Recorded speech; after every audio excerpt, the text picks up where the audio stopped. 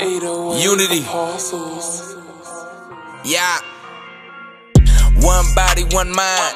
One mind, one spirit. One spirit, one mind. Gotta make the world feel it.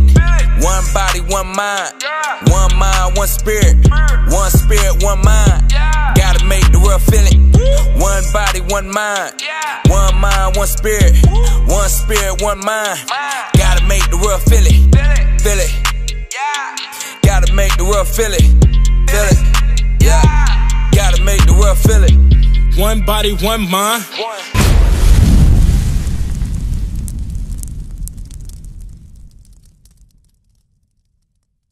Hey, shalom family, Most High in Christ bless you all. Happy Sabbath.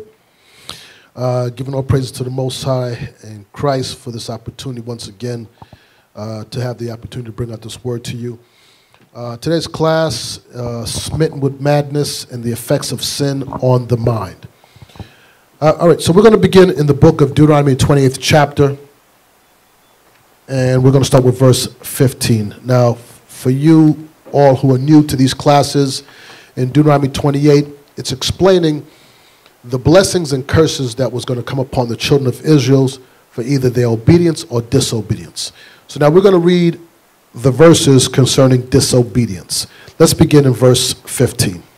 This is the book of Deuteronomy, chapter 28 and verse 15. But it shall come to pass, if thou wilt not hearken unto the voice of the Lord thy God, to observe, to do all his commandments and his statutes which I command thee this day, that all these curses shall come upon thee and overtake thee. So what you're going to find out is that mental illness was a curse put upon us because of our disobedience. And we're going to begin to examine some of the traits of this. Jump on down to verse 28. Verse 28. The Lord shall smite thee with madness and blindness and astonishment of heart. And thou shalt grope at noonday as a blind gropeth in darkness. And thou shalt not prosper in thy ways. And thou shalt be only oppressed and spoiled evermore. And no man shall save thee. So listen to what the scripture is saying. The Lord shall smite thee with madness and blindness and astonishment of heart. And thou shalt grope and, shalt grope at noonday as the blind gropeth in darkness. And thou shalt not prosper in thy ways. Thou shalt only be oppressed and spoiled evermore, and no man shall save thee. So, this is the beginning of mental illness.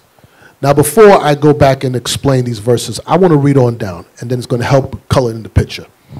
Verse 30. Thou shalt betroth a wife, and another man shall lie with her. Thou shalt build an house, and thou shalt not dwell therein. Thou shalt plant a vineyard, and shalt not gather the grapes thereof. Thine ox shall be slain before thine eyes, and thou shalt not eat thereof. Thine eyes shall be violently taken away from before thy face, and shall not be restored to thee. Thy sheep shall be given to thine enemies, and thou shalt have none to rescue them. Thy sons and thy daughters shall be given unto another people, and thine eyes shall look, and fail with longing for them all the day long, and there shall be no might in thy hand. The fruit of thy land and all thy labors shall a nation which thou knowest not eat up, and thou shalt and thou shalt be only oppressed and crushed always. Read on. So that thou shalt be mad for the sight of thine eyes, which thou shalt see. Now watch this. So let's go back. I want you to read verse 34 one more time. Verse 34. So that thou shalt be mad for the sight of thine eyes, which thou shalt see. So it says, and thou shalt be mad for the sight of thine eyes, which thou shalt see.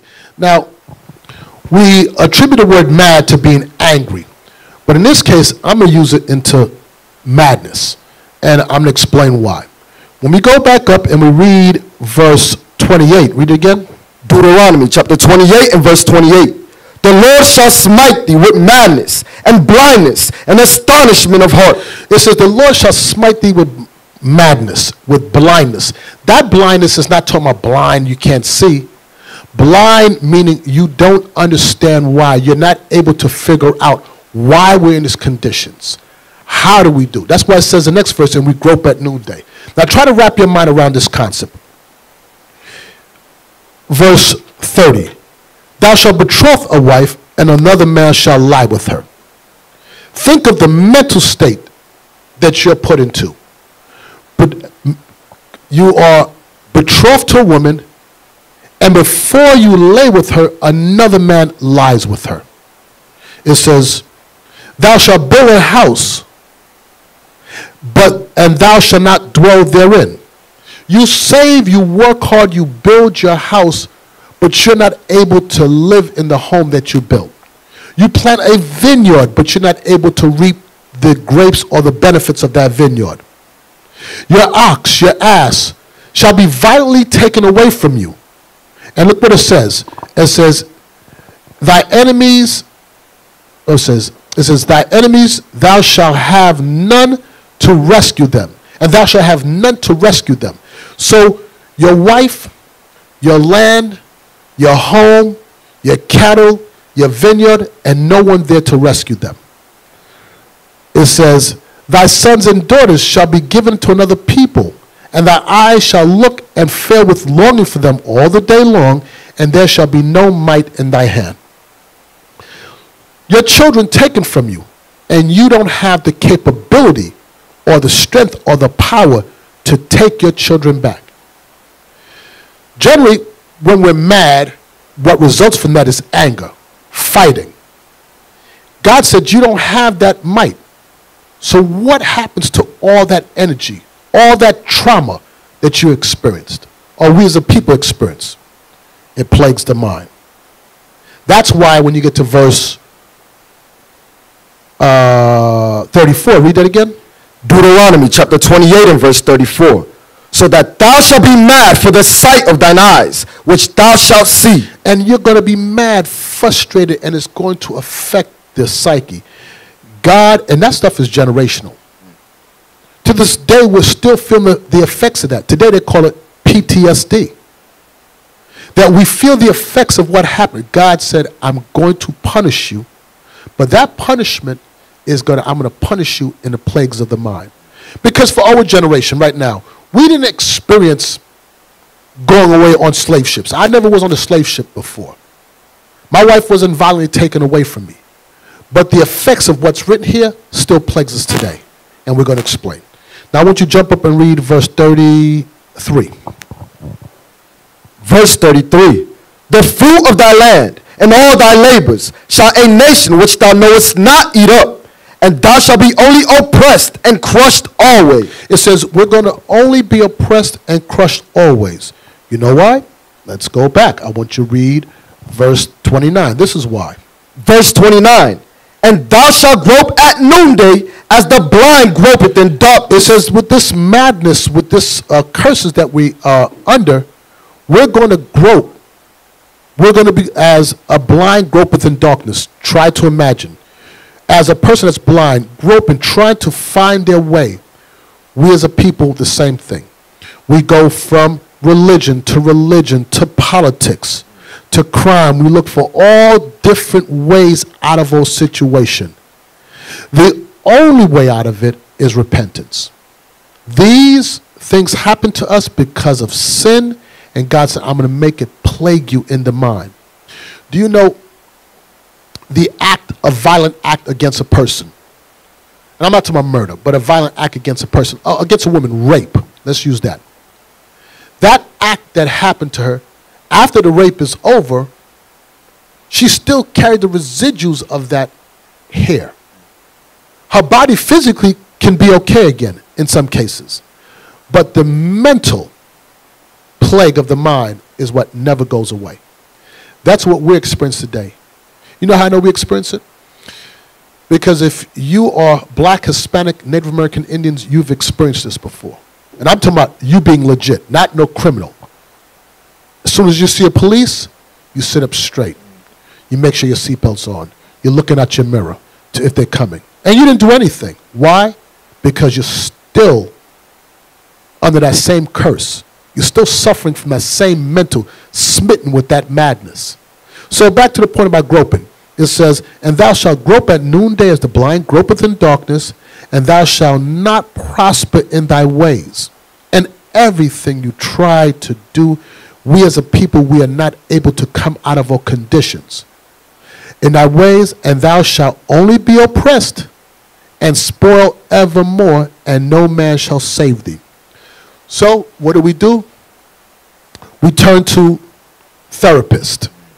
We turn to Oprah Winfrey, Alana Von Zahn, Dr. Phil. God said those things are not going to fix your condition.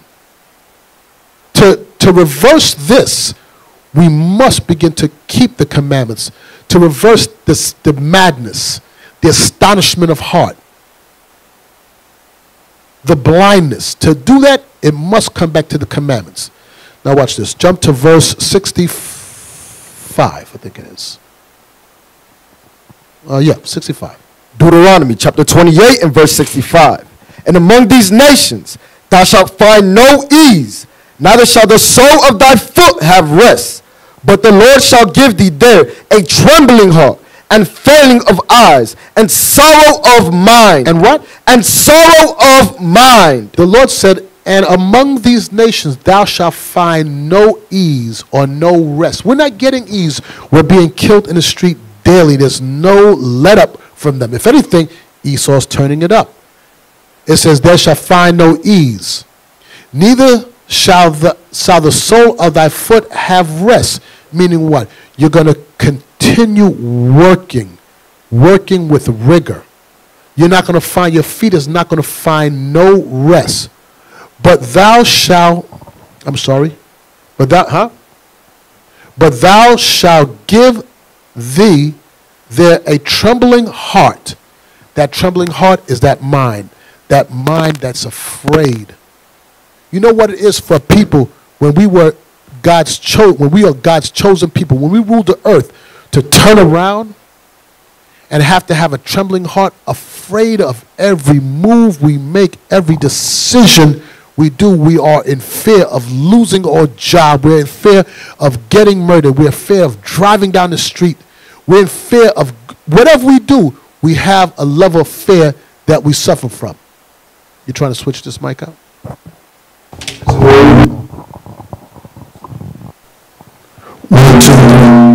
1, 2, 3, 4, 5, 6, 7, 8, 9, 10. Good. Thank you. That's better. We're in fear. So it says, read that verse again. Deuteronomy chapter 28 verse 65. And among these nations thou shalt find no ease, neither shall the sole of thy foot have rest. But the Lord shall give thee there a trembling heart, and failing of eyes, and sorrow of mind. And failing of eyes. That's that same blindness we were just talking about. You know what that is called? That's called depression. We're going to suffer depression and sorrow of mind. Read on. And thy life shall hang in doubt before thee, and thou shalt fear day and night, and shall have no assurance of thy life. Do you understand that? When you live a life where you have no assurance as if you're going to make it through the next day, you have no assurance that if you get pulled over right now and you're legit, you didn't do nothing, you have no criminal record, you don't have no weapon, you know you sit in doubt that this officer is not going to shoot you. Do you understand what it plays on the psyche of the mind? And God knew that. God said, I'm going to meditate terrors. Because of your disobedience, I'm going to plague you in the mind. Watch this. Now, with that plague in the mind, what turns from that? Watch this real quick. I want to go to, real quick, I have a clip real quick I want to show. Give me the one on Stockholm Syndrome. And can you put it up on the screen so I can see it? Stockholm Syndrome.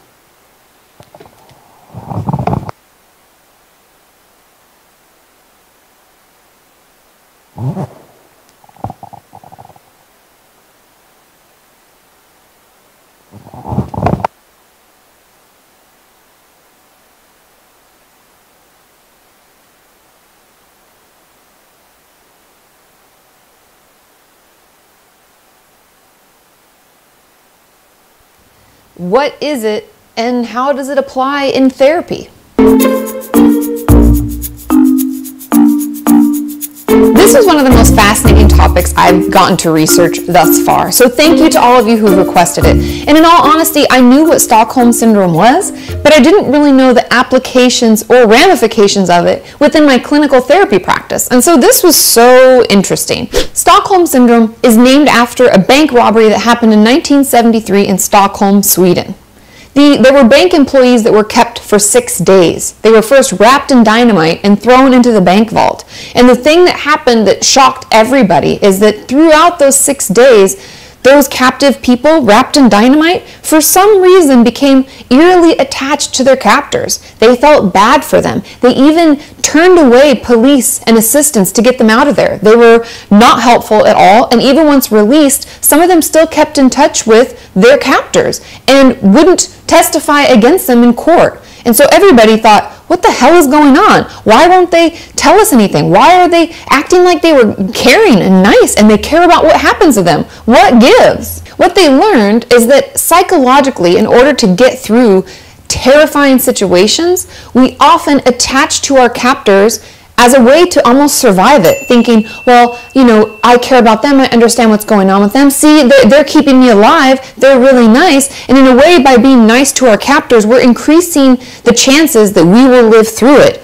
So oddly enough, it's like our brain's way of helping us get through an abusive or scary and traumatic situation. This applies in a clinical therapy practice more along the lines of people who are in controlling or abusive relationships. For example, we find a lot of battered men or women will refuse to press charges against their spouse or loved one who abused them.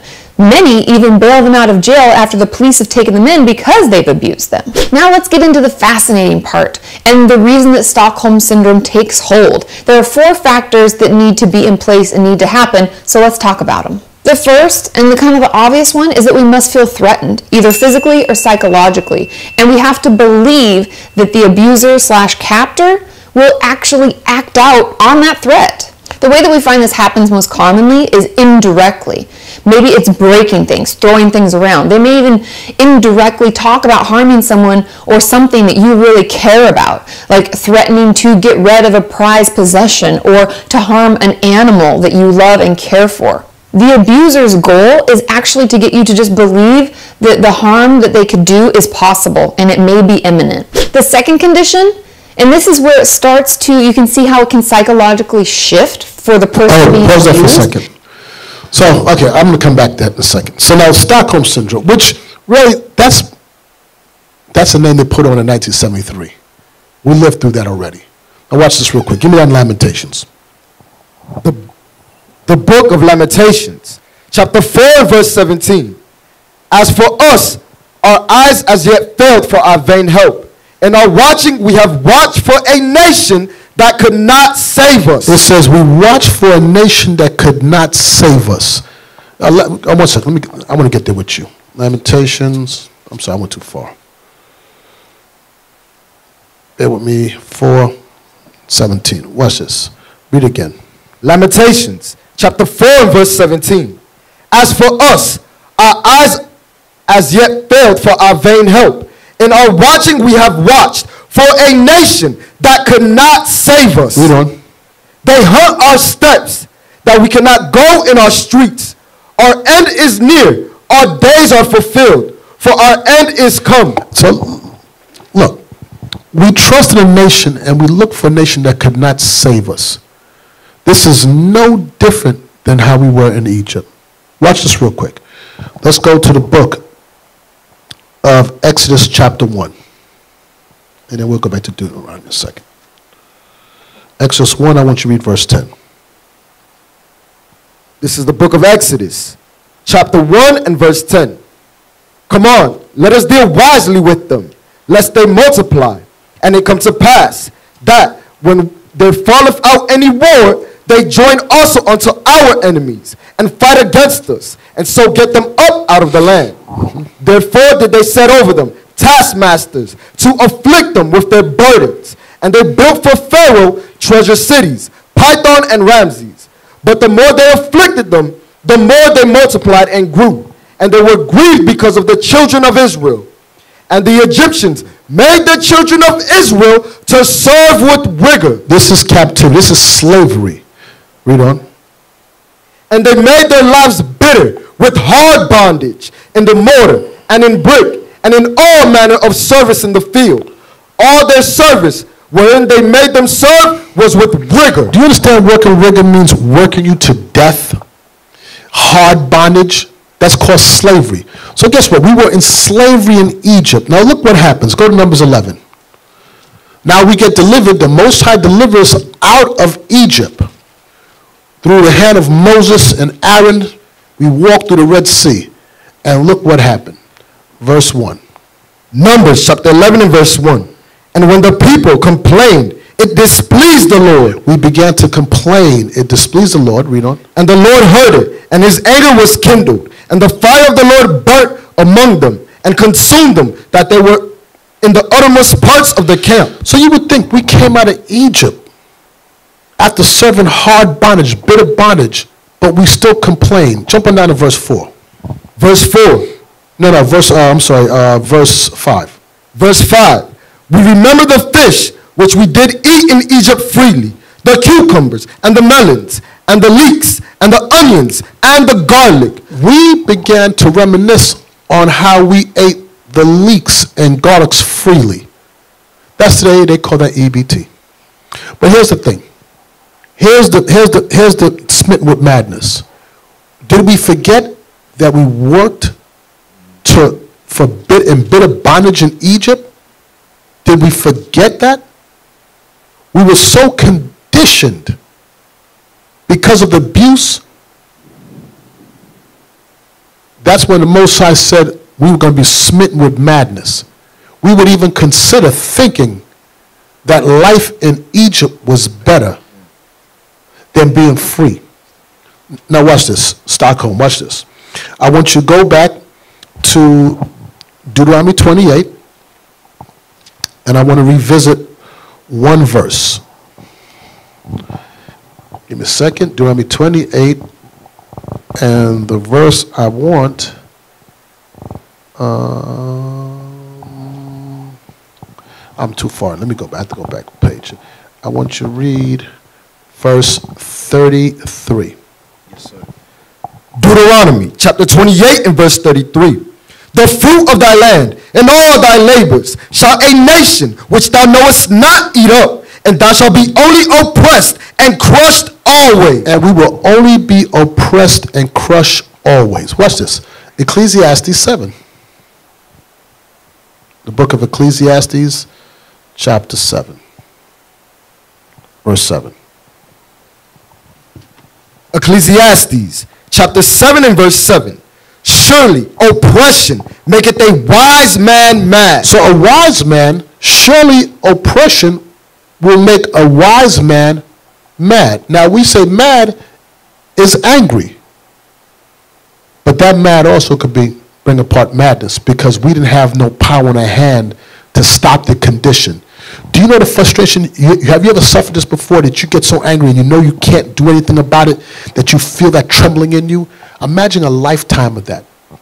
Imagine somebody telling you, hey, move over and lay with your wife, and you got to go sit out on the porch.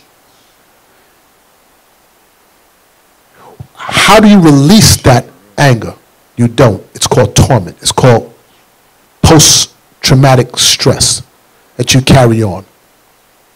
The hatred we built up. And that same enemy, just like a dog, you could take a dog right now and you can beat it and beat it and beat it. But if you feed it, it will always be loyal to you. It will even turn and bite somebody else that's never done anything to it, but it won't hurt you. Watch this. Surely oppression makes a wise man mad. Here we go. We're oppressed people. We were in slavery. We was beaten, robbed, raped, murdered. And here go the gift. You can sit on the front of the bus now. You can drink out the water fountain. And what do? We've made strides. Look at us. We're one. That was the payback after 400 years of slavery. So you're talking about these people in Stockholm was 6 days. We had 400 years of slavery. What do you think it plays on the psychology or the way we think? Generational curses. Opposed to somebody who spent 6 days. They gave a whole study for 6 days and we got 400 years of it. And then they turn around and say, here's a gift. You know what? You're free. You can vote now. Here's a job. You can drink out this water fountain now. And think we don't carry all that residual in us. So surely oppression makes a wise man mad. And it says, and a gift destroyeth the heart. So now our minds are destroyed. They broke the mind. We live in fear, in doubt. What does it produce? Isaiah 51.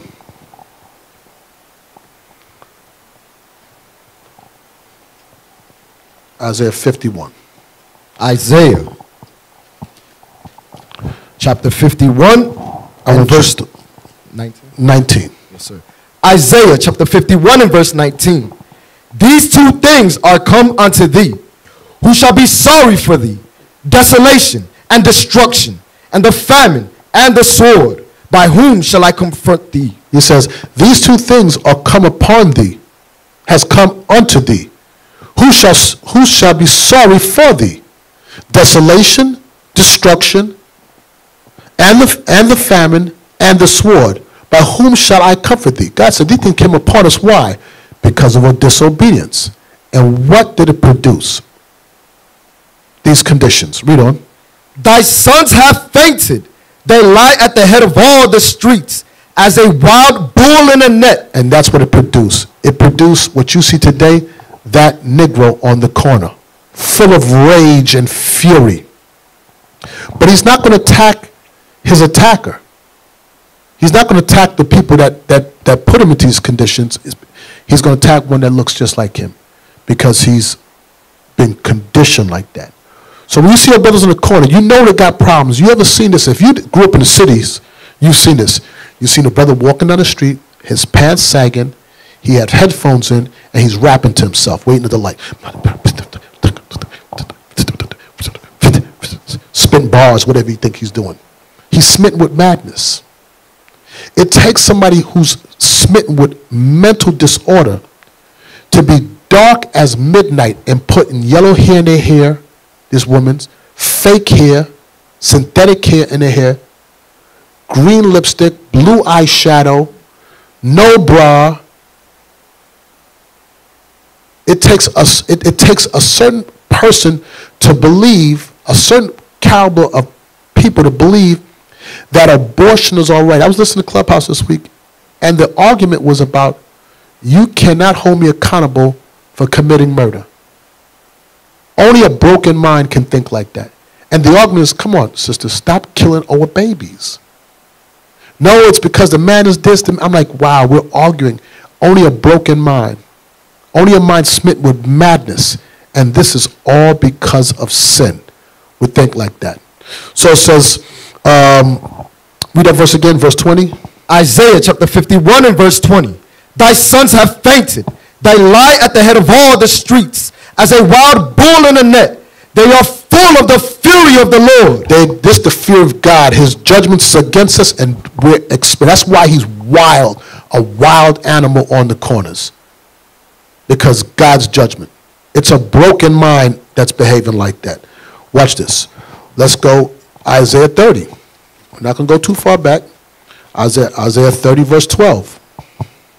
Isaiah chapter 30 and verse 12. Wherefore, thus saith the Holy One of Israel, because ye despise this word, and trust in oppression and perverseness, and stay thereon. God said, listen, we trust in oppression. The same ones we oppress by, we trust in that. We trust in the perverseness. And guess here's the part, and we stay thereon. Guess what? We don't want a way out.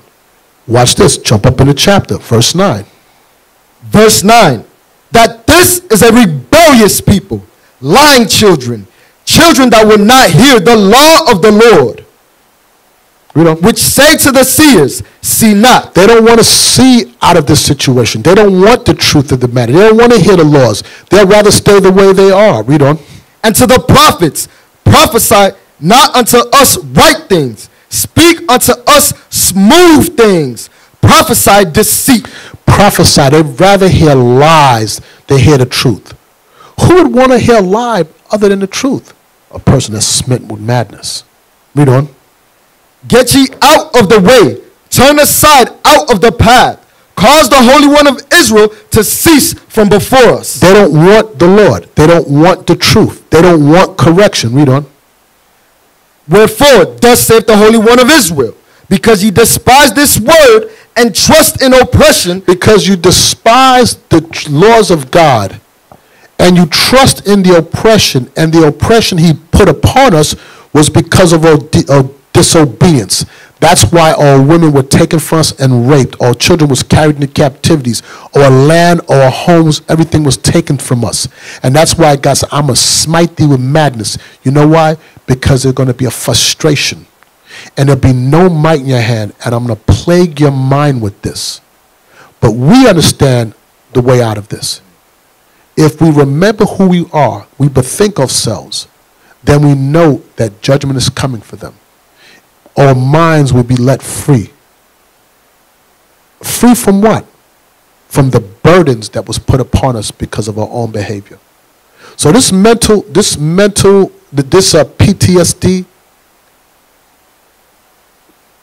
that we suffer from, there's a cure. We must come back to the laws of God. What, did you finish that verse? Yes, sir. Okay, watch this. I want to go from that to Psalms 83. Watch this. Yes. Psalms chapter 83 and verse 2. For lo, thine enemies make a tumult, and they that hate thee have lifted up their head. They have taken crafty counsel against thy people, and consulted against thy hidden ones. They have said, come, and let us cut them off from being a nation, that the name of Israel may be no more in remembrance. So our enemies knew, you know what? They sinned against God. Look at them. Look at what they turned out to become. But we have to make sure that they're cut off from their God. They have taken crafty counsel. They consulted together. How do we destroy them? We must keep them cut off from knowing who they are. Because if they know who they are, they remember that. They remember they have to keep the laws. They will not be that wild. They will not be that guy on the corner. That's the reason why right now on Instagram, what's happening, you can't even have IsraelUnited.org in your bio link anymore. They don't, Facebook, they don't want that. Why? Because they're trying to stop that connect being made, which is what? We are the children of Israel and we must keep the laws. If you do that, guess what happens? Your mind begins to reform. The madness, the behavior change.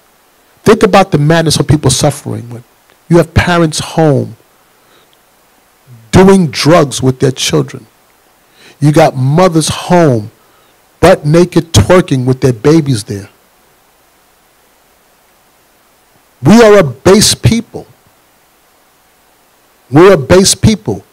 But these laws are being taught by us. It's teaching our people to come back to their right frame of mind. That's why the nations laugh at us. We're made mockery of. We're made jokes at. Why? Because we're broken here. Watch this. Come, let us come up from being a people. First Maccabees 1. Watch this. 141. This is the book of First Maccabees, chapter 1 and verse 41.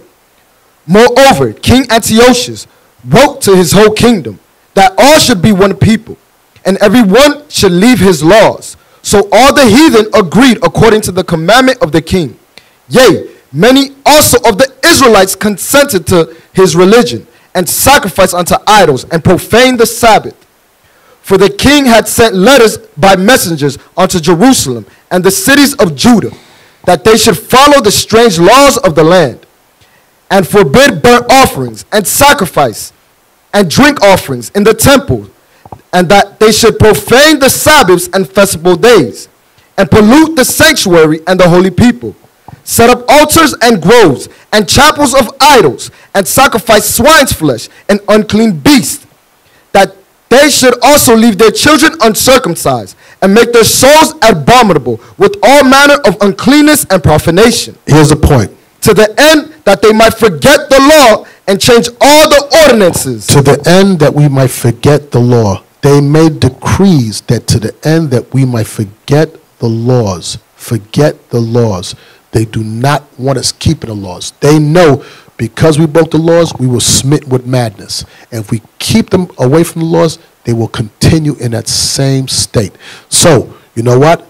Let's make a decree. That's that crafty counsel. Keep them in bondage. Keep them working. Keep them in a mental state where they cannot see an end. Give them little gifts. Here's a little social security. Here's a little EBT. But never allow them to regain consciousness of who they are. Now watch this. Men's minds. Go to the Book of Wisdom of Solomon.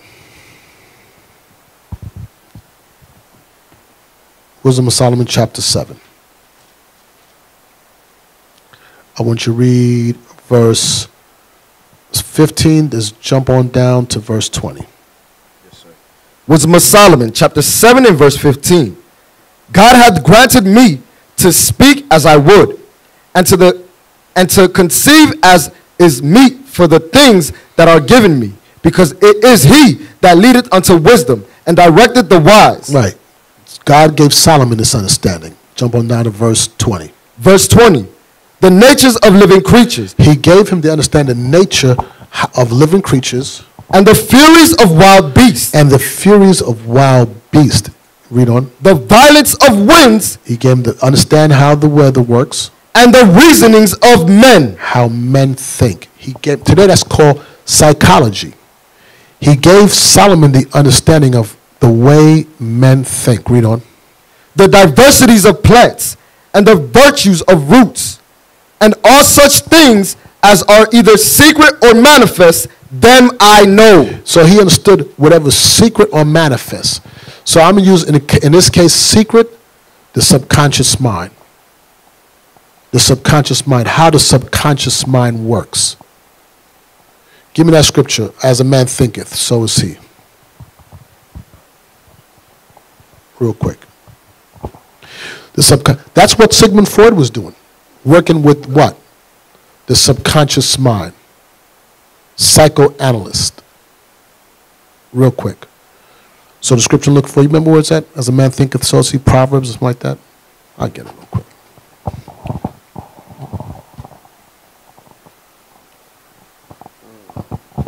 Proverbs 23. Proverbs chapter 23 and verse 7. For as he thinketh in his heart, so is he. So he understood that. Solomon understood, as a man thinketh, so is he. Understand the reasonings of men. Why do men do the things they do? Why do we behave the way we behave? These other nations. Real quick, I want you to go up to that clip. What's the clip you had again? Yes, go back. Not the previous one. Yes. Oh, no. Give me the clip with Sigmund Freud, real quick. Just find that for me, real quick. The subconscious mind. Watch this. Okay. So while he's getting that real quick,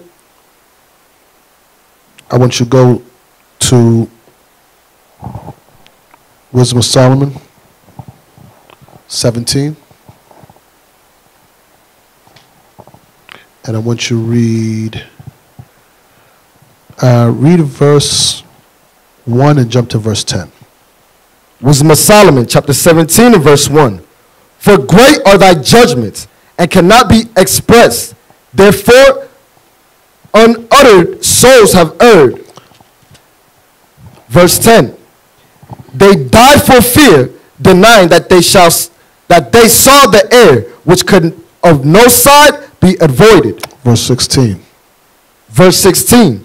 So then, whosoever there fell down was straitly kept, shut up in a prison without iron bars. So we read about this in Wisdom of Solomon. I'm going to get to that image in a second.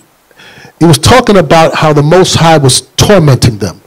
So we read verse 15. Verse 15. were partly vexed with monstrous apparitions, and partly fainted, their heart failing them, for a sudden fear and not looked for came upon them. So now, this was their minds playing tricks on them. This was the Egyptians when the Most High began to punish them. Their minds began to play tricks. They began to see things. Today you call it paranoid schizophrenic. They seen things. And now the next verse says what? Verse 16. So then, whosoever there fell down was straitly kept, shut up in a prison without iron bars. What's that prison without iron bars? The mind. They were kept in that place. Now, real quick, I'm going to show you something. The unconscious mind. Okay, if you see what that's a glacier or ice, what do you call iceberg, right? Now look, read that first part of it, the conscious. The unconscious mind, the conscious, the small amount of mental activity we know about. The subconscious, things we could be aware of if we wanted or tried. The unconscious, things we are unaware of and cannot become aware of. The id is part of the unconscious mind and comprises the two instincts, eros and thanatos. So now watch this says. The conscious, the small amount of mental activity we know about. That's what we consciously think about. Things we could be aware of, the subconscious things we could be aware of if we wanted or tried, things we think about.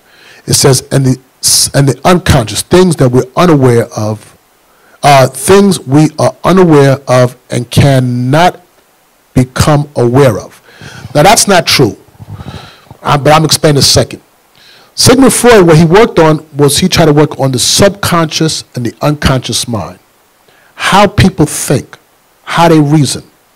So things that are trapped in their subconscious mind or their unconscious mind is this. Watch this. Go to Ephesians.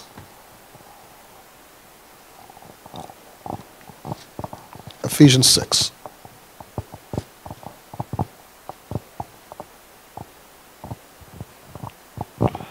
Ephesians 6, and I want you to read verse 11. Ephesians chapter 6 and verse 11. Put on the whole armor of God, that you may be able to stand against the wiles of the devil. For we wrestle not against flesh and blood, but against principalities, against powers, against the rulers of darkness of this world, against spiritual wickedness in high places. It says, we wrestle not against flesh and blood, but against what? For we wrestle not against flesh and blood, but against principalities, against powers, against the rulers of darkness of this world, against spiritual wickedness in high places. Right. We wrestle not against flesh and blood, but we wrestle against spiritual wickedness in high places. They understand to work on the subconscious mind of man. They understand to work on the part of us that we don't. That's what you watch on TV. It's programming us. It's keeping us in a certain state.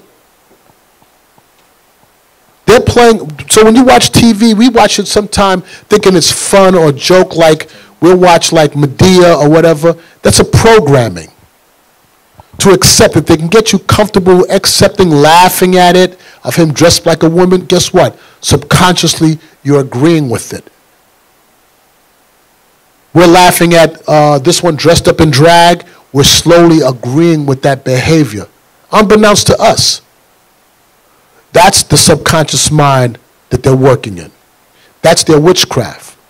That's the part that keeps us smitten with madness. Watch this real quick. Okay, let's go to the other clip of the woman. Now, in slavery.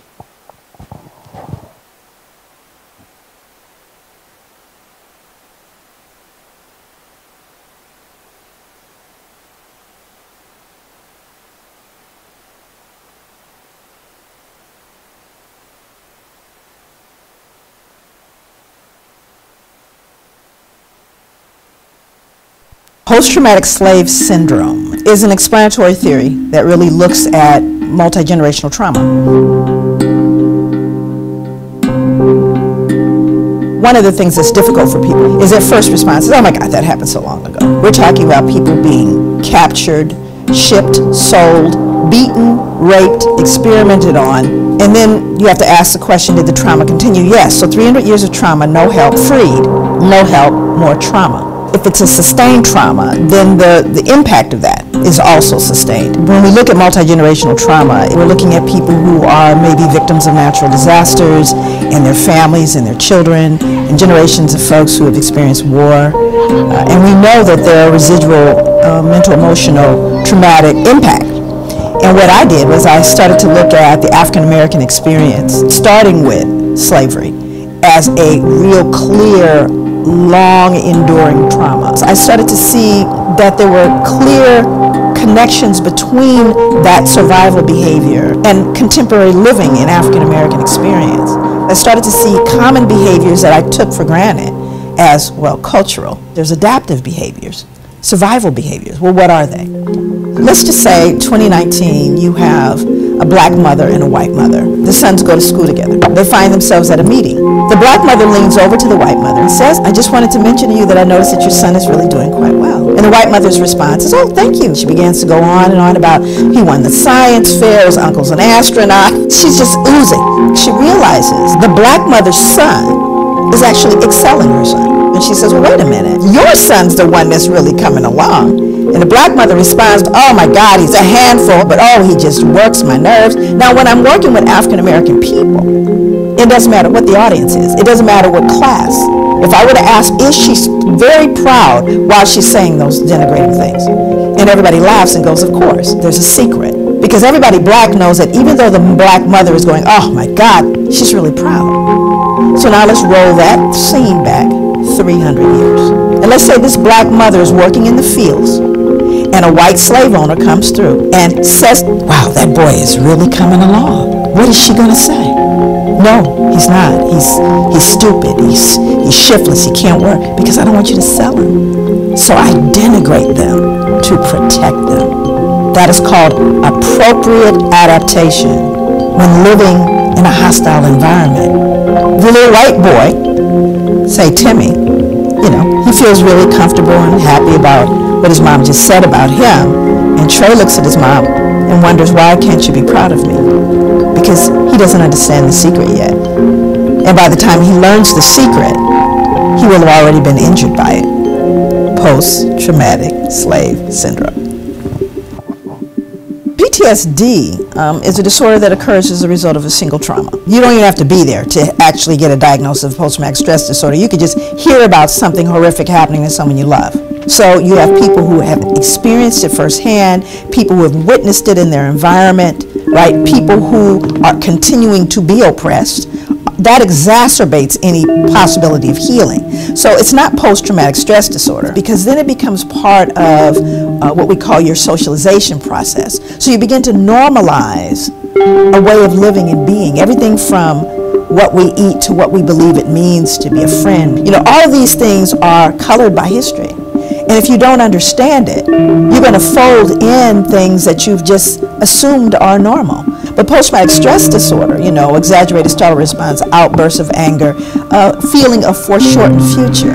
There was a point where there were African American children in different urban settings that didn't expect to live to be adults because they saw so much death that they started planning their funerals like at 13, 12, as young as 10. When you start looking at the simple biology, and you start looking at the impact of stress on health. And while we look at general stress, we know finances, you have illnesses, all these different things. How about being black?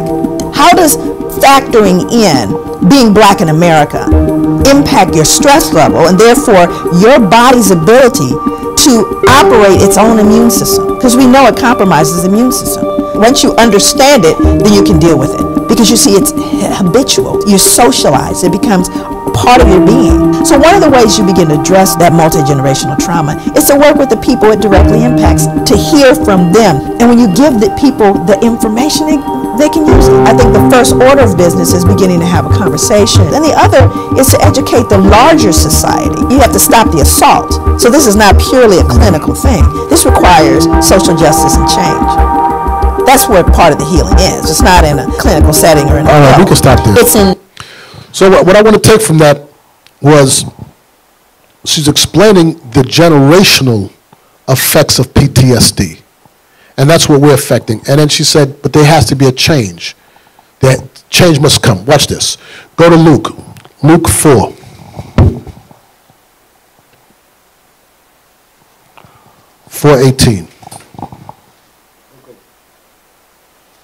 The book of Luke, chapter 4 and verse 18. The Spirit of the Lord is upon me, because he hath anointed me to preach the gospel to the poor. He hath sent me to heal the brokenhearted, to preach deliverance to the captives, and recovering of sight to the blind. And the what? And recovering of sight to the blind. Read on. To set at liberty them that are bruised. So listen what it says. It says, and the Spirit of the Lord was upon me, because he hath anointed me to preach the gospel to the poor. What is the good news of this Bible? That one day we're going to come out of this captivity and we're going to put in captive those that had us in slavery. The tables are going to turn. That's the good news of the New Testament. That Christ came to redeem us from under the law. That we're going to be free. Our minds are going to be free from these plagues that's plagued us. This mental, the mental strain, the PTSD that we're suffering. That's what it says, and ye shall know the truth, and the truth shall make you free. Free where? Free here. It says, because he hath anointed me to preach the gospel to the poor, he hath sent me to heal the brokenhearted. The brokenhearted are the ones that's broken in the mind. To preach deliverance to the captives, and the recovering of sight to them that are blind, that are groping, that cannot find their way out. We tried in religion. It has not worked. We went from Islam to Christianity to everything. Seventh-day Adventist to Jehovah's Witness. We went from Republican to Democrat to Obama to Trump. We tried everything. We tried singing our way out of it. We tried marching our way out of it. But guess what? We understand the way out of it is the repentance, to break those generational curses. It says, and to set at liberty them that are bruised. The bruise is bruised here in the mind. Now watch this. Here's part of it now. Here's part of understanding. Because she was saying, the mother was saying, oh, he's no good. He's good. And that was a defense mechanism. Yes, but it's also damaging to that child. So we have to be very mindful of how we speak.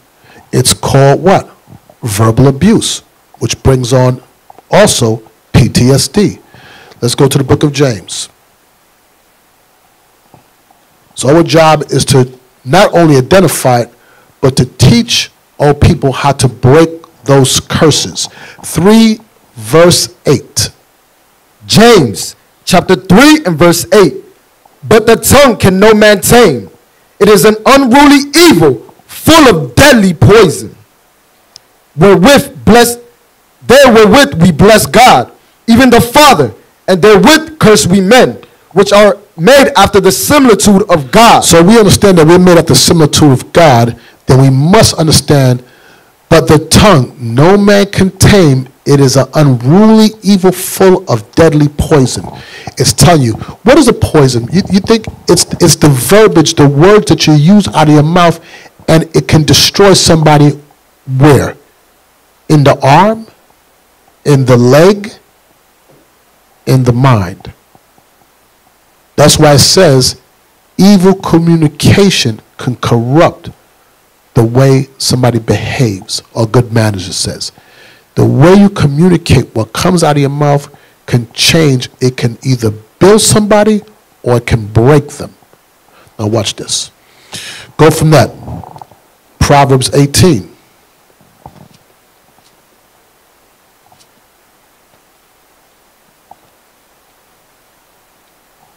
Verse 21. Proverbs chapter 18 verse 21. Death and life are in the power of the tongue. Look what does it say again? Death and life are in the power of the tongue. Read on. And they that love it shall eat the fruit thereof. It says, and they that love it shall eat the fruit thereof. Death and life is in the power of speech. So we want to understand verbal abuse that cause a traumatic stress. understand that we can breathe life into somebody or we can breathe death into somebody. That's why it says full of deadly poison. I want to go from there to Proverbs 12:25. Proverbs chapter 12 and verse 25. Heaviness in the heart of man maketh it to stop. To stoop. To stoop. So that's what? Depression. Read on. So heaviness in the heart of the man maketh him to stoop. Read on. But a good word maketh it glad. But a what? But a good word maketh it glad. But a good word maketh it glad. But a what? But a good word maketh it glad. A good word will make it glad. Will make what? The mind glad. Watch this. Go from that to Ephesians 4.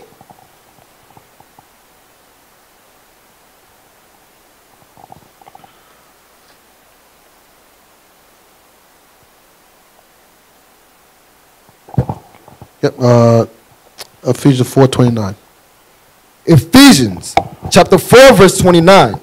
Let no corrupt communication proceed out of your mouth, but that which is good to the use of edifying, that it may minister grace unto the hearers. Right, so don't let corrupt communication proceed out of your mouth, but let it be to the use of edifying. Let what comes out of your mouth, remember, the tongue is full of deadly poison. So if we want to break these general curses and stop this traumatic stress, here's one way. Watch your speech. Read on. Oh, no, drop that real quick. I want to go from that to Proverbs 19, verse 19. The book of Proverbs, chapter 19 and verse 19. A man of great wrath shall suffer punishment, for if thou deliver him, yet thou must do it again. We don't. Hear counsel and receive instruction, that thou mayest be wise in thy latter end. There are many devices in a man's heart. Nevertheless, the counsel of the Lord, that shall stand. We don't. The desire of a man is his kindness, and a poor man is better than a liar. That's not the scripture I'm looking for. I'm sorry. That's a Proverbs. I'm sorry. It was Proverbs 29. 29 and 1. Proverbs chapter 29 and verse 1. He that being often reproved hardeneth his neck. It said, a man that is often reproved will begin to harden his neck. Read on. Shall suddenly be destroyed, and that thou without remedy. It says, a man is often reproved will begin to harden his neck. So if your conversation, if what's coming out your mouth is not to the edifying, and you're often reproving somebody, they become stiff-necked. So now we have to find a way, especially with people that's smitten with this madness, we have to find a way to reach them, to correct them, to help them, but at the same time that they don't become callous. All these are the effects because of what? Because of sin. That's why, drop that, go to the book of James. Real quick.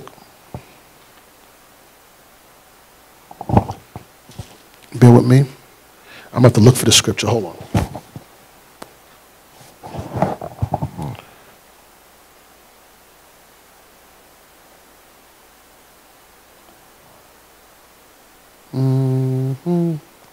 James 3. What verse is it again? Just bear with me 1 second.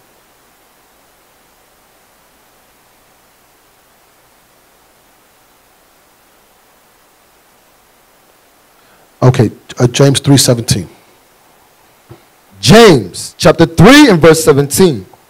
But the wisdom that is from above is first pure, then peaceable, gentle, and easy to be entreated, full of mercy and good fruits, without partiality and without hypocrisy. And the fruit of righteousness is sown in peace of them that make peace. Read on. James chapter 4 verse 1. From whence cometh wars and fightings among you? So we know that the wisdom from above is first peaceable and pure. It says, and fruits of righteousness is sown in peace of them that make peace. Now here's the point. From whence cometh wars and fightings among you? Come they not hence, even of your lust, that war in your members? So now if there's contention, there's something that's warring where? Inside here.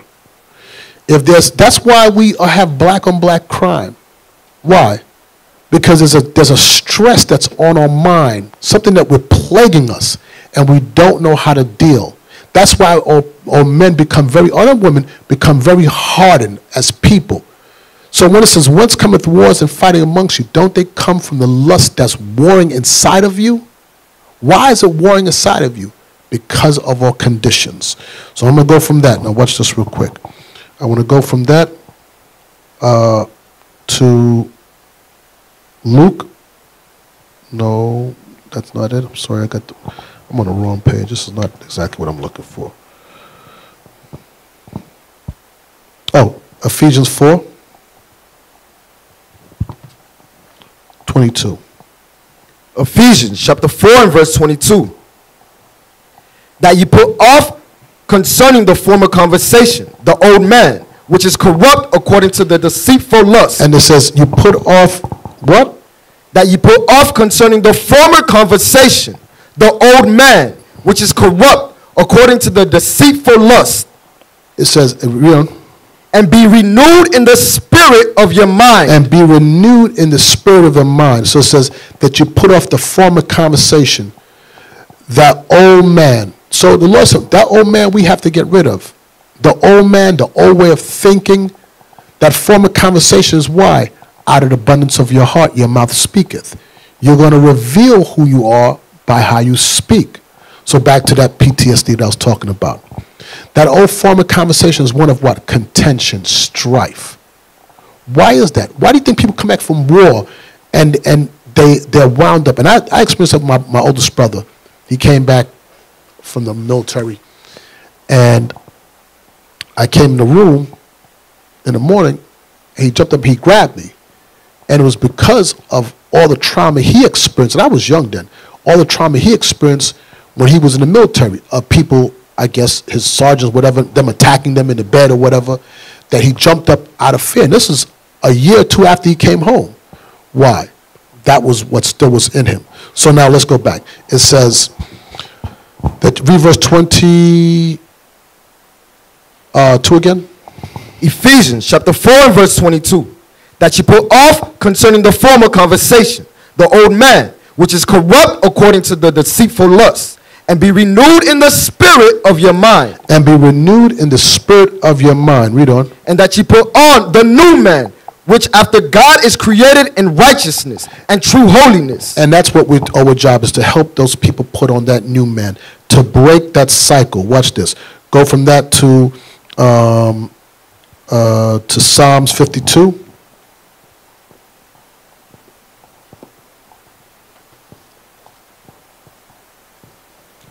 Psalms 52, and I want verse, give me 1 second.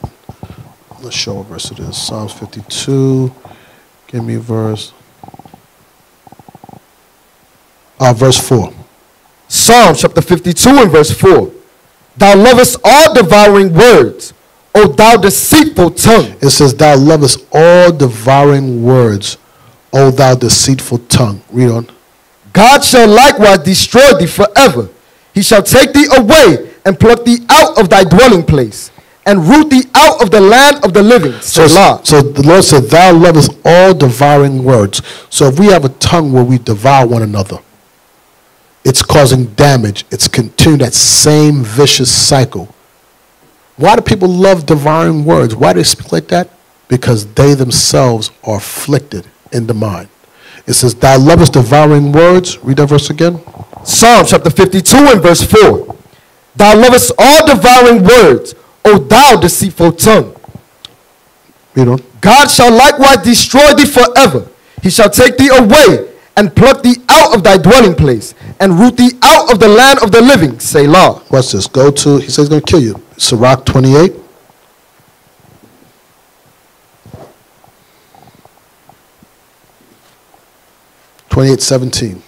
Sirach chapter 28 verse 17.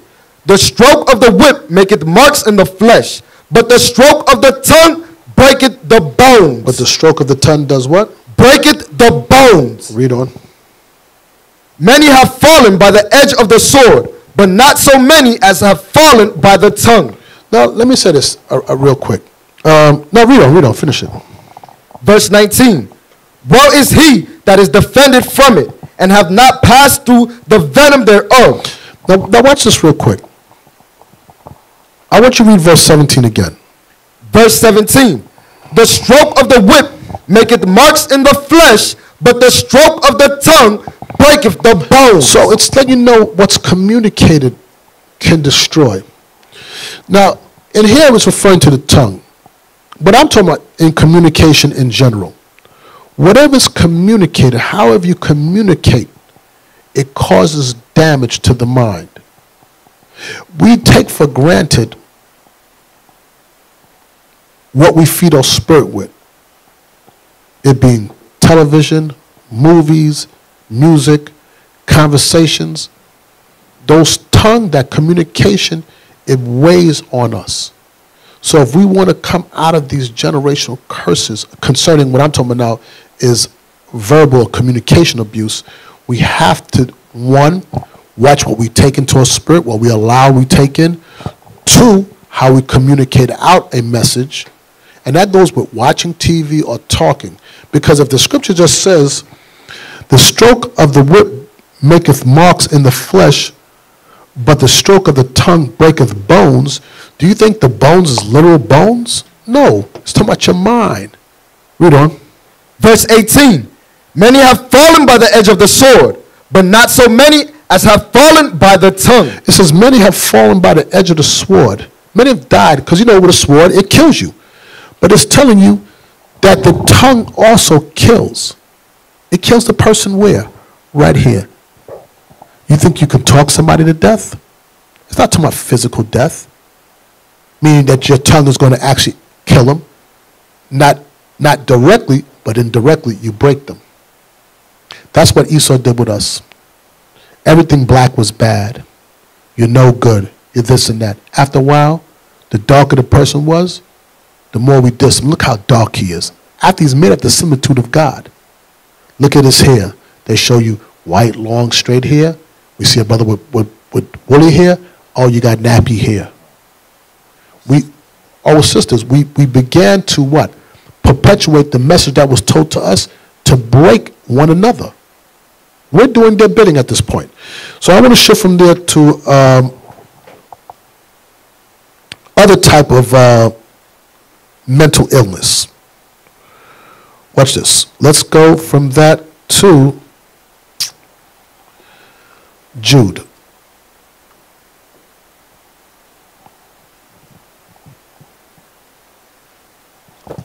Book of Jude. These are they that separate themselves. Yes, sir. Jude, verse 19. These be they who separate themselves, sensual, having not the spirit. It says, these be they. This is a disassociated, this is a, I forgot what you call it again. I don't want to use introvert, but, well, let me not use the word yet, because I forgot the exact word I want to use. Say again? Recluse. That's good. That's not the word either. But okay. These be they that separate themselves. Sensual, not having the spirit. Those that remove themselves. That is also a disorder when you keep away from the body, from your strength. You move yourself away. Many times people do that. Why? Because they're evil surmising. They think people have it in for them. Watch this real quick. Go from that to 1 Timothy 4.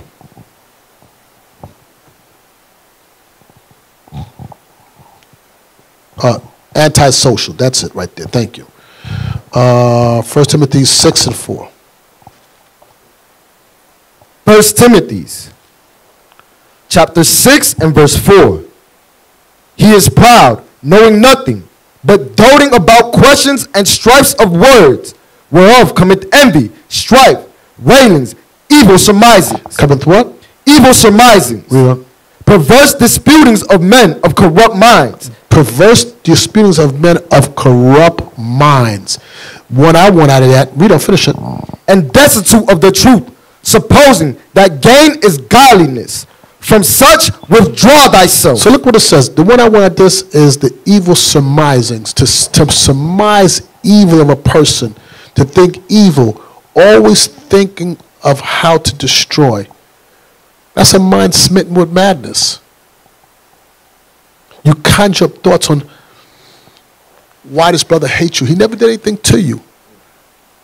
How did you get to that point? What did he ever do to you or she ever do to you? And you make that all up in your mind. Watch this. Evil surmising. That's why it says in Corinthians 13.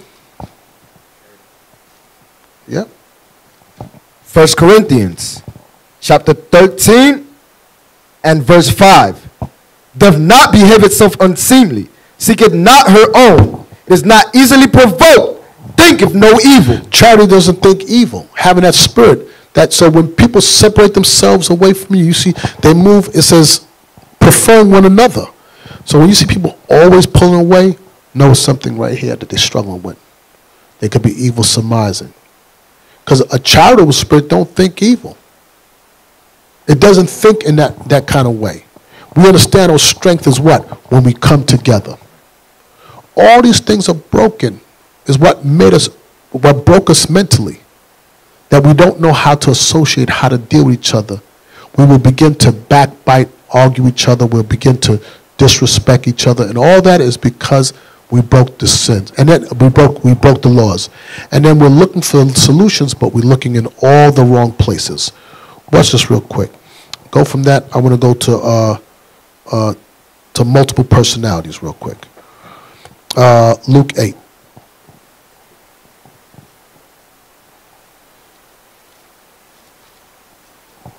I want to say Luke 8, verse 20. I'm not there yet. Luke 8.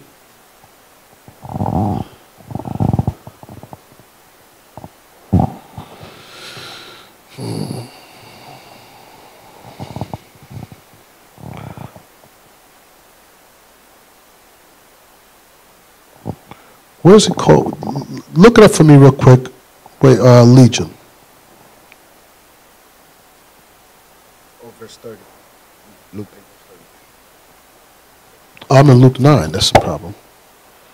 Luke 8, verse 30. Start with verse 27. Luke chapter 8 and verse 27. And when he went forth to land, there met him out of the city a certain man, which had devils long time, and wear no clothes, neither abode in any house, but in the tombs. When he saw Jesus, he cried out and fell down before him, and with a loud voice said, What have I to do with thee, Jesus, thou Son of God Most High? I beseech thee, torment me not. For he had commanded the unclean spirit to come out of the man, for ofttimes it had caught him. Now stop. He said he commanded the unclean spirit to come out of the man. What was the unclean spirit? It says a certain man which had devils a long time. So that unclean spirit, he had devils on him. Read on. For oftentimes it had caught him, and he was kept bound with chains and fetters. And he brake the bands and was driven of the devil into the wilderness. Right. And he was many times he was bound with chains. We ever see that movie again? What's the movie again? When that dude was, I forgot the name of the movie. Remember he had multiple personalities and he was breaking the chains? Split. Yeah. All right. Same thing. That's in the scriptures. He broke those chains. He had legions on him, multiple personalities. Man, you see that with people in this truth. 1 minute they hot, cold, smiling, upset. Read on. Verse 30. And Jesus asked him, saying, What is thy name? And he said, Legion, because many devils entered into me. Right. He had many spirits on him. That's multiple personalities. Watch this. Go from that to Matthew 12. We read this very often. Matthew 12, 28. Matthew chapter 12 and verse 28. But if I cast out devils by the Spirit of God, then the kingdom of God is come unto you. Or else, how can one enter into a strong man's house and spoil the goods, except he first bind the strong man, and then he will spoil his house? Read on. He that is not with me is against me, and he that gathereth not with me scattereth abroad. Wherefore I say unto you, all manner of sin and blasphemy shall be forgiven unto men, but the blasphemy against the Holy Ghost shall not be forgiven unto men. Read on. And whosoever speaketh a word against the Son of Man, it shall be forgiven him. But whosoever speaketh against the Holy Ghost, it shall not be forgiven him, neither in this world, neither in the world to come. Either make the tree good and his fruit good, or else make the tree corrupt and his fruit corrupt. For the tree is known by his fruit. Okay, real quick, I want you to go up to verse, I went too far, read verse 29. Verse 29. Yeah, 29, that's it. Verse 29. Or else, how can one enter into a strong man's house and spoil his goods, except he first bind the strong man? Okay, so this whole analogy about binding the strong man, you have to bind him in sin. How can you come and destroy somebody? Only way you can do it is to bind that strong man into sin. Proverbs 5:22.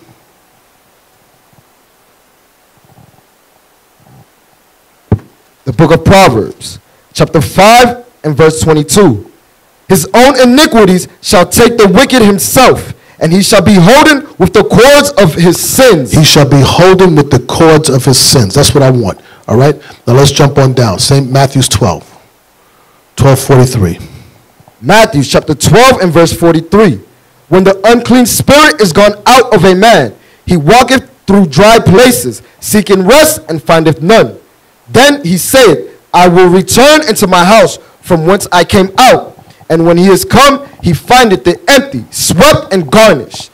Then goeth he and taketh with him 7 other spirits more wicked than himself, and they enter in and dwell there.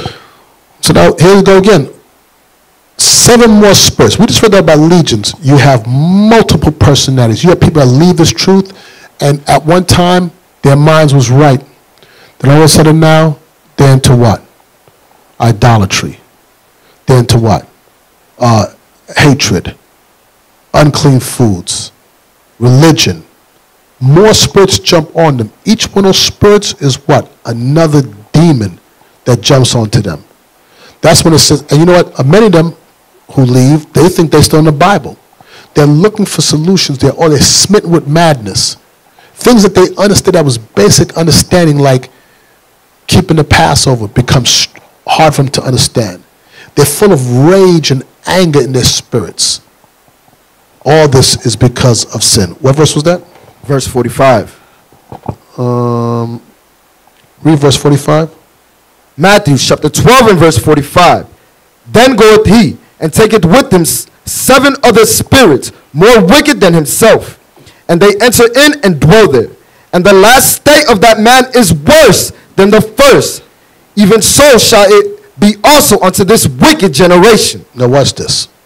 Watch again, smitten with madness. I want to go to the book of Matthew 27.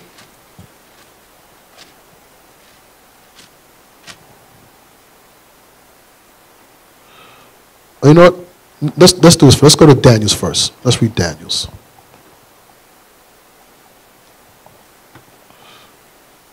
I want Daniel's chapter 4.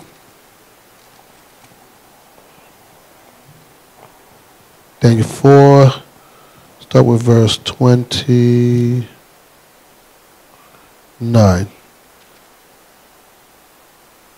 Daniel chapter 4 and verse 29. At the end of 12 months, he walked in the palace of the kingdom of Babylon. The king spake and said, Is not this great Babylon that I have built for the house of thy kingdom by the might of my power and for the honor of my majesty?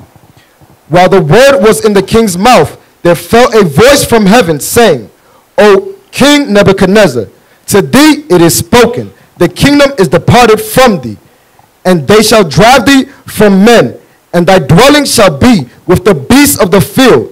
They shall make thee to eat grass as oxen, and 7 times shall pass over thee, until thou know that the Most High ruleth in the kingdom of men, and giveth it to whomsoever he will. Read on. The same hour was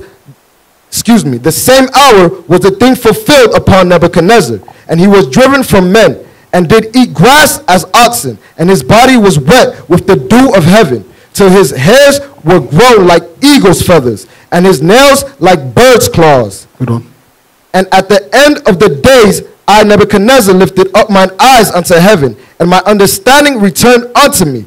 And I blessed the Most High, and I praised and honored him, that liveth forever, whose dominion is an everlasting dominion, and his kingdom is from generation to generation. So look what happened to Nebuchadnezzar. Because he didn't give the Most High the praise, the Most High put a spirit on him. He was smitten with madness. He became like a beast of the field. You see many people walking the street like that right now, eating up the garbage like that. But here's the point behind all that I wanted. What I wanted behind it, I wanted verse 34. Verse 34. At the end of the days, I, Nebuchadnezzar, lifted up mine eyes unto heaven, and my understanding returned unto me. And his what? And my understanding returned unto me. He says his understanding, he came back to his right frame of mind, was returned to him. Read on. And I blessed the Most High. And what? And I blessed the Most High. And he blessed the Most High. Now this was a heathen who was smitten with madness. When his understanding came back to him, he did what? He blessed the Most High. Read on. And I praised and honored him. And I praised and honored him. That liveth forever, whose dominion is an everlasting dominion, and his kingdom is from generation to generation. And his kingdom from generation to generation. That's the whole verse? Read on. And all the inhabitants of the earth are reputed as nothing. And he doth according to his will in the army of heaven and among the inhabitants of the earth. And none can stay his hand or say unto him, what doest thou? Read on. At the same time, my reason returned unto me. For the glory of my kingdom, my honor and brightness returned unto me. So look what it says. At the same time, my reason returned unto him. When what? When he acknowledged that God is the true and only God. So if we want to be redeemed out this madness that we're in, the mentality, the PTSD and all we're suffering, we have to acknowledge that God, the Most High God, is the only God, that we're his people, we sinned against him, and then we'll be set free.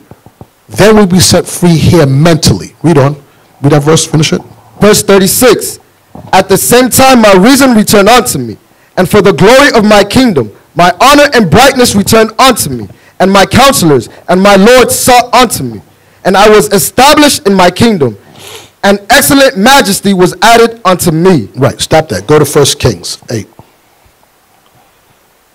So the heathen understood that. How does the heathen understand it? That you must acknowledge the Most High as a true God. That's what we felt when we decided that God wasn't that important. When we just serve the Most High with joyfulness and gladness of heart, he said, okay, now you're going to serve your enemies. And I'm going to smite them in madness. I'm going to take everything away from you. I'm going to make you realize that you need me. That you can't do this without me. Read. 8:46. 1 Kings chapter 8 and verse 46. If they sin against thee, for there is no man that sinneth not, and thou be angry with them, and deliver them to the enemy, so that they carry them away captives unto the land of the enemy, far or near. Yet if they shall bethink themselves in the land whither they were carried captives, and repent, and make supplication unto thee in the land of them that carried them captives, saying, we have sinned, we have done perversely, we have committed wickedness, and so return unto thee with all their heart and with all their soul. God said, if they return to me with their mind, they have to return their mind to me. And in that, their soul is going to return to me. But they must return to... That's what Nebuchadnezzar did. Nebuchadnezzar acknowledged. The Lord is saying, you want to fix your condition, the madness that you're in, you must return back to my laws. Change the way you think. And in that, I'll lift those curses off of you. Read on. 1 Kings chapter 8 and verse 48. And so return unto thee with all their heart and with all their soul, in the land of their enemies, which led them away captive, and pray unto thee toward their land, which thou gavest unto their fathers, the city which thou hast chosen, and the house which I have built for thy name. Then hear thou their prayer and the supplication in heaven, thy dwelling place, and maintain their cause, and forgive thy people that have sinned against thee, and all their transgressions wherein they have transgressed against thee, and give them compassion before them. Give them compassion before them. Now watch this. We're going to wrap this up in a second. I want to go to the book of Deuteronomy 28 one more time, and I want to show you part of that smitten with madness again. So we understood that we have to return to him with our minds for him to return to us. Deuteronomy 28, I want you to go...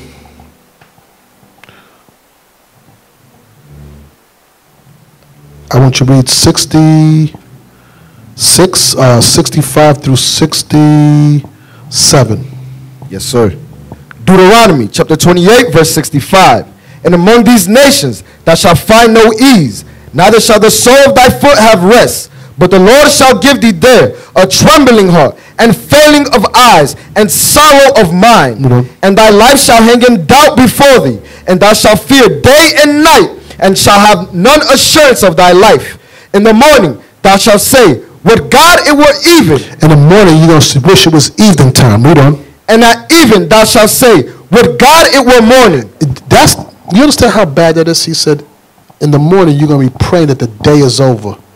And at the end of the day you're going to be praying that it was morning. Meaning watch, God is going to make your life a total torment. Read on.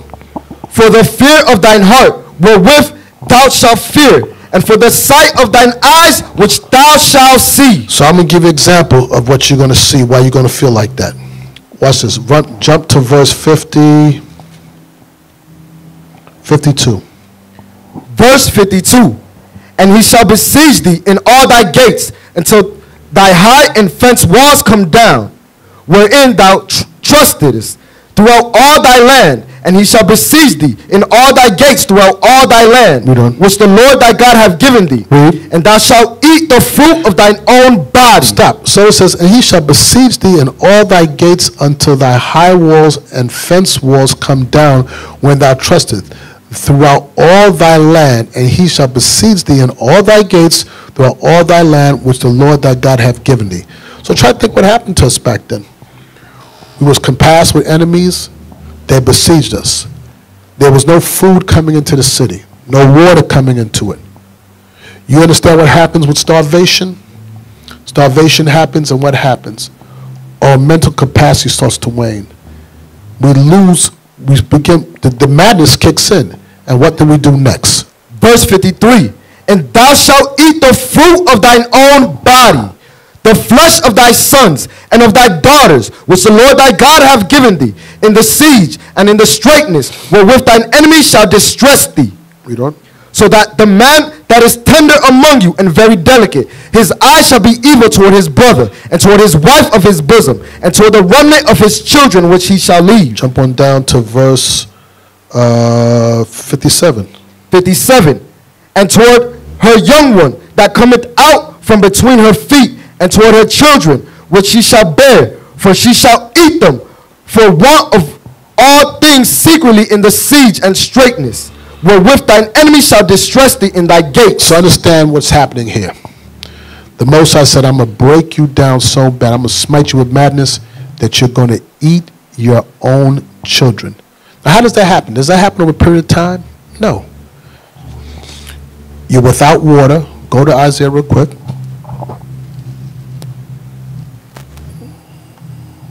This is a smitten with madness. The music is driving me crazy. Oh, snap. Okay. Isaiah chapter 1. I want verse 1.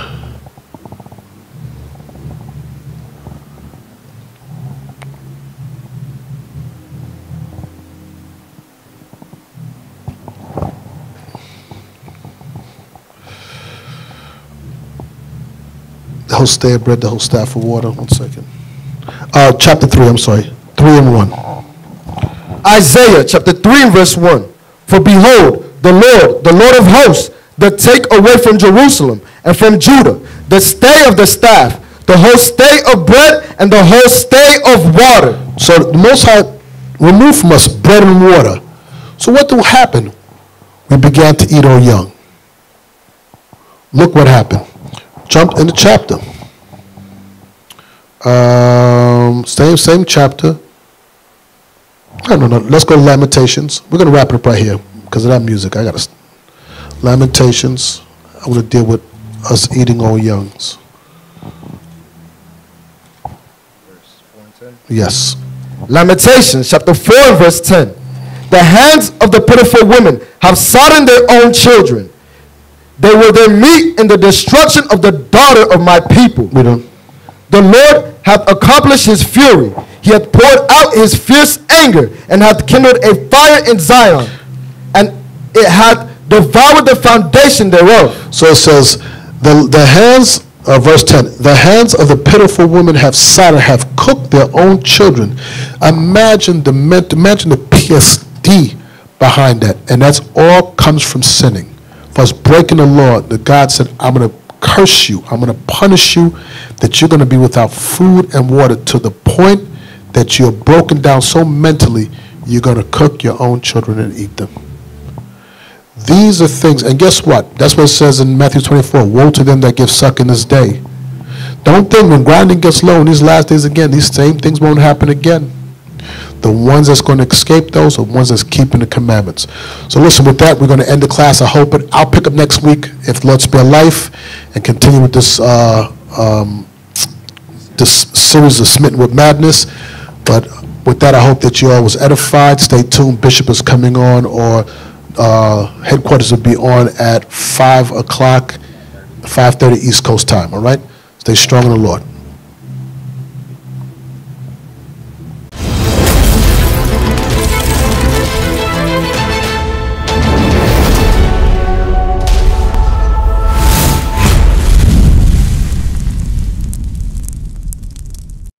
We used to scream black power while heroin was pushed. But at the end of the day, nothing's in vain. IUIC has been given a vision. The tents of Judah has risen. Many has attempted the mission. Minor murmuring, omitting, and missing the mark. Just reading that he had the flame of fire in his eyes gave us the spark. We on Paul's mission. We out on the road, purple and gold, from Mexico, Cuba, Haiti, Ghana, Sierra Leone.